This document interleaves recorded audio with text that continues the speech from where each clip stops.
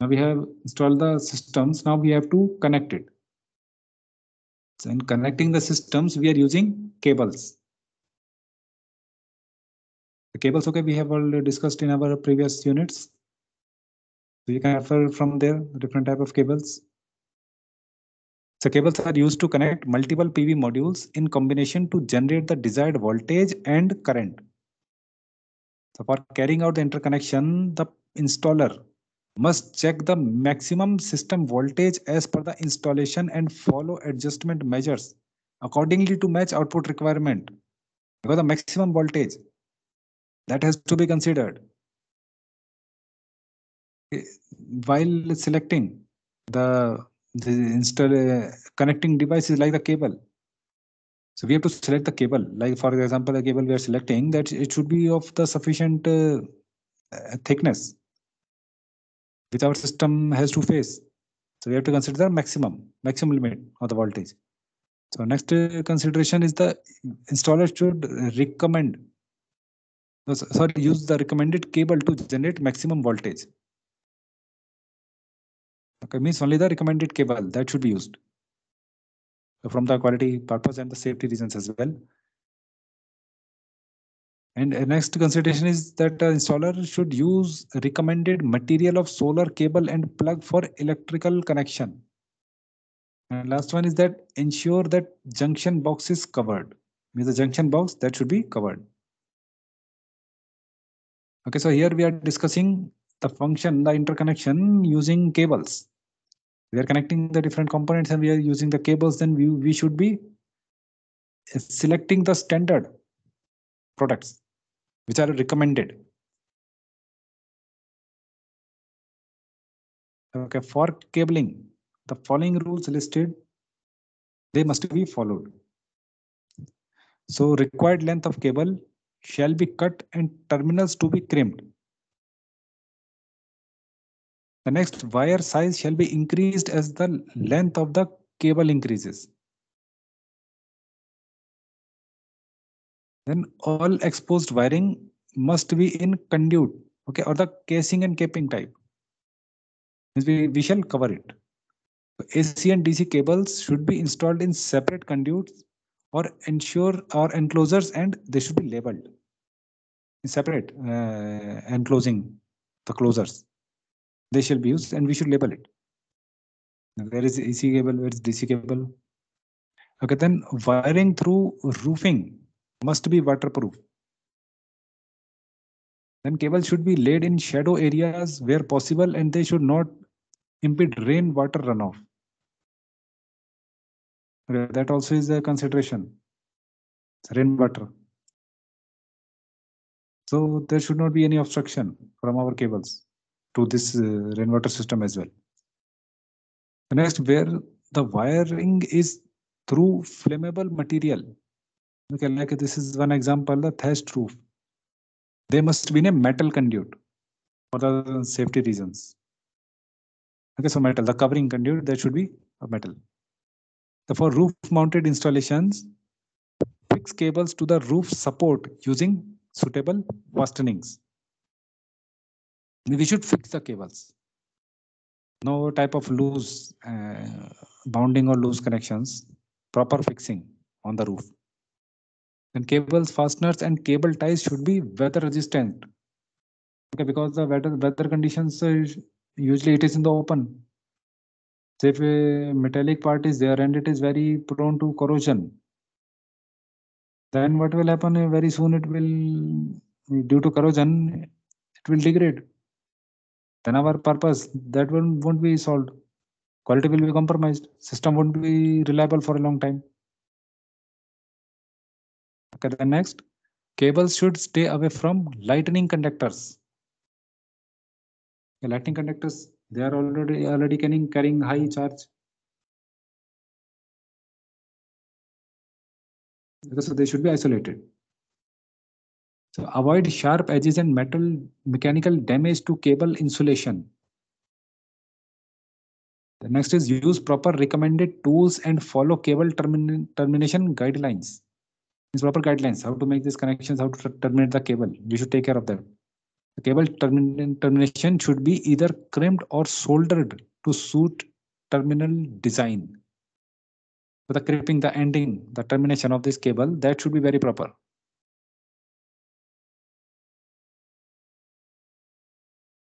Next, coming to interconnection of components. So the components could be like the junction box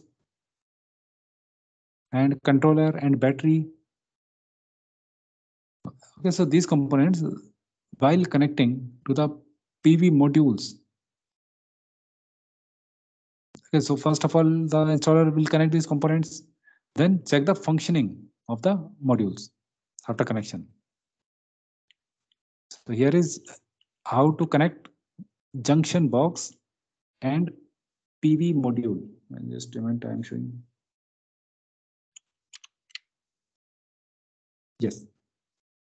Interconnection of junction box and PV modules. So in the diagram, we can see first step, open the junction box of the module.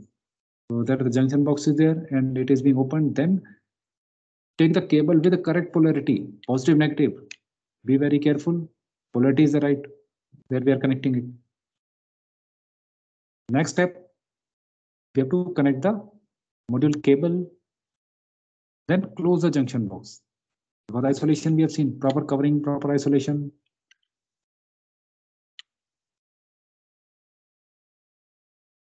So install spare fuse to avoid any short circuit as per the company policy. Now next is interconnection of charge controller and PV module. So for interconnection between solar modules and the charge controllers, some general installation guidelines which should be followed. They are like the first one is that minimum wire length must be used to avoid DC voltage drop, because more length, more resistance, and more voltage drop. So as to minimize the voltage drop, length must be minimized. So no loose connection. We have seen what happens in case of a loose connection. Then different size of conductor for series and parallel connections, and from junction box to the battery must be used, okay, to avoid the system's voltage from dropping.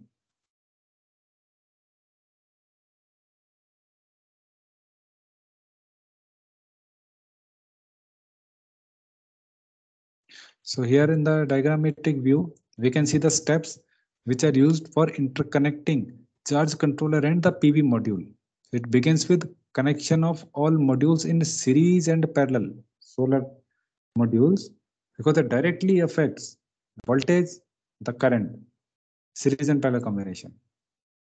Okay, that is also a detailed discussion is being done there, and it is available there in the previous lectures. So that is uploaded here. You can check that for reference.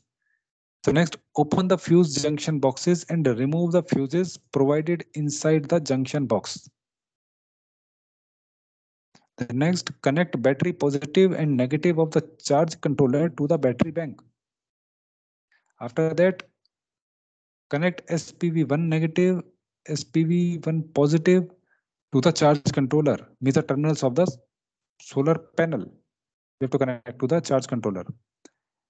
So insert and replace all the fuses of junction boxes. So after connecting all the cables to charge controller and to the battery.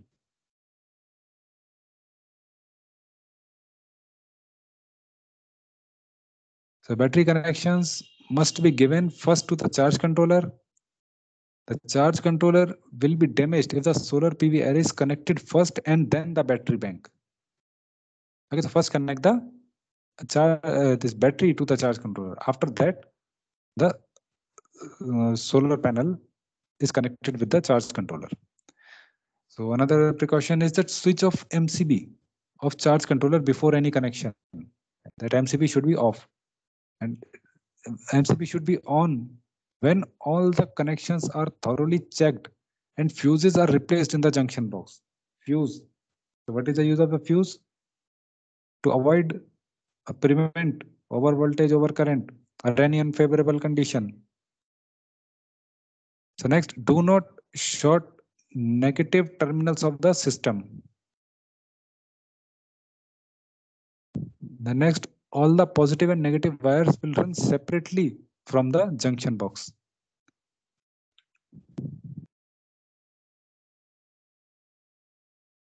A precaution for interconnecting the components. So the panel installer must ensure that modules with similar MPP current, maximum power point current, are interconnected in series string to avoid losses due to mismatching of modules. Okay, then another is that interconnect module connectors under open circuit. Okay, so module, all the connections should be under open circuit. Load should not be there. Current should not be flowing also. Okay, for modules without connectors, we shall use suitable clamp terminals, strain relief and waterproof cable feed, though when connecting cables to the module junction box. So strain relief, waterproof cable. Ensure that the junction box cover is sealed and watertight, because it has to face the rain conditions. So it should be properly sealed. So no, do not disconnect module connectors under load. So it should be on no load or the open circuit case. So before disconnected module connectors, turn off the inverter and trip the DC circuit breaker to isolate load. The load should be isolated. Okay, by using the isolator, just we have discussed some time ago. Okay, the module connectors must be disconnected under open circuit voltage. Okay, then measure string open circuit voltage before connecting in parallel with other string. Okay, only then we can connect it. Similar voltage. After that, ensure that the measurement of string current voltage characteristics ensure that string maximum power point voltage and current are matched within specified limit. So the voltage and current at maximum power. Okay, on the curve we have seen that what is the corresponding voltage and what is the corresponding current at the maximum power point. So it should be within specified limits. So ensure that the string open circuit voltages are matched within specified limit. Means the voltage that should be under specified limit. So next precaution is that ensure that fuses, blocking diode and DC surge lighting protection devices are installed and wired inside the combiner box. Means proper protection should be there. Then when connecting DC main cable into the combiner box, ensure that combiner box is isolated from PV string or array to avoid high risk of arc because of DC power input. So this is the cable which we are connecting, the DC cable, so it is getting power. So at the time of installation, the power should not be there. It should be properly isolated. Okay, from the solar panels. The solar panels should not provide supply any current during installation. Otherwise, there is a risk of electric shock. Then ensure ease of access for interconnections and maintenance of string or array combiner boxes while installing the boxes. So access for interconnection, that should be easy. And then when connecting DC main cable into inverter DC input, ensure that the inverter DC input is isolated using a DC circuit breaker. This is similar thing, just as the supply should not be reaching or should not be there on the terminal, or during installation there should be no type of electric current flowing. Proper isolation we shall check. This is for the safety of the installer as well from electric shock. Okay, today we will discuss till here only. Next topic we will discuss in our next class.